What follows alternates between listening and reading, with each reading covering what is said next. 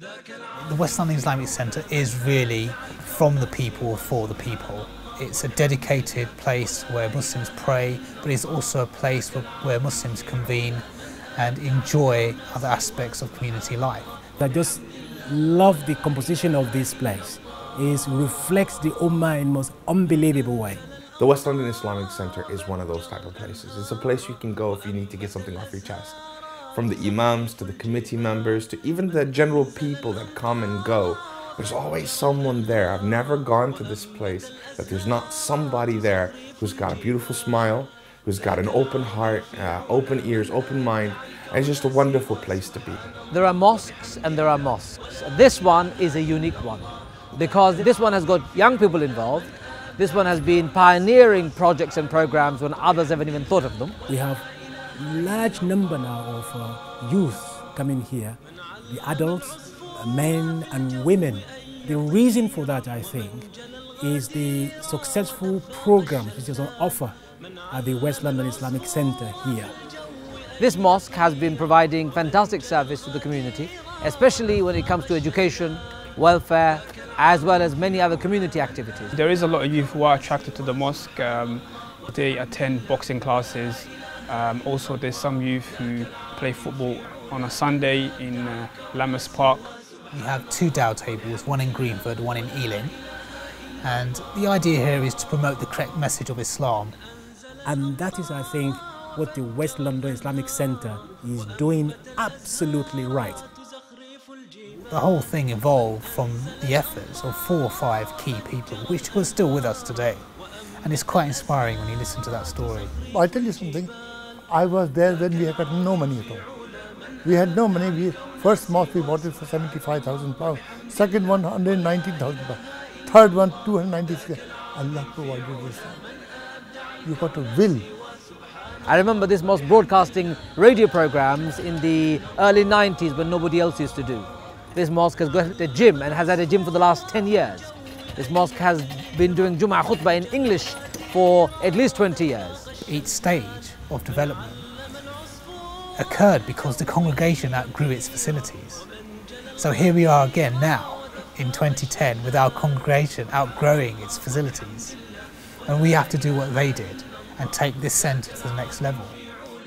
Building a mosque is not only concrete and the bricks. Building a mosque means administration, means imam, means manhaj, means the curricula, means everything that can create a balanced personality.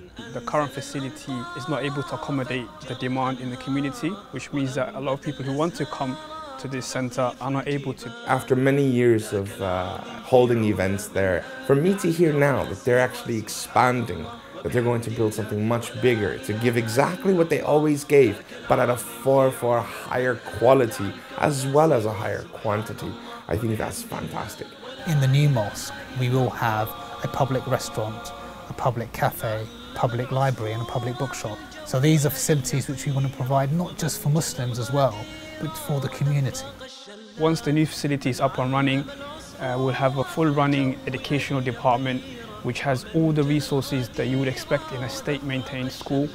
I've seen a picture of what they're going to build, and when I saw it, I had to take a deep breath. It was breathtaking. It's beautiful what they're planning to do. We are making a house of Allah. We need the help. We need the help very badly. I think it is imperative on all of us to support this huge effort for the benefit, inshaAllah, of the future generation. Building a mosque will be guaranteeing for you a palace in the heavens, as Rasul said. The Prophet Muhammad sallallahu alaihi wasallam said, "Man bana lillahi masjidan, bana Allahu lahu baytan fil Jannah." Whoever builds a mosque for the sake of Allah subhanahu wa ta'ala means out of sincerity, Allah will build for him a palace, a house in paradise. The general households, the average households who think it's kind of tough financially these days, it's not really. For the believer, there's no recession.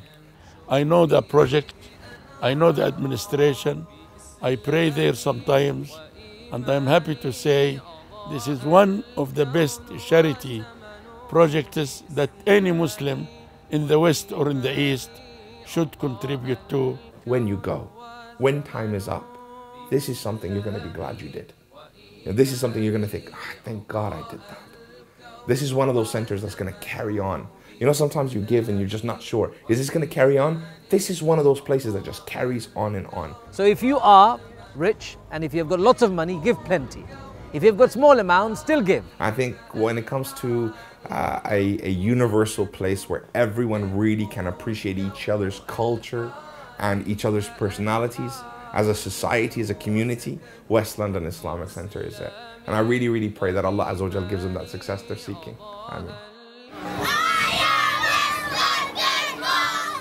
The thing that excites me is the fact that this Islamic Centre, the West London Islamic Centre, is going to be for the whole community.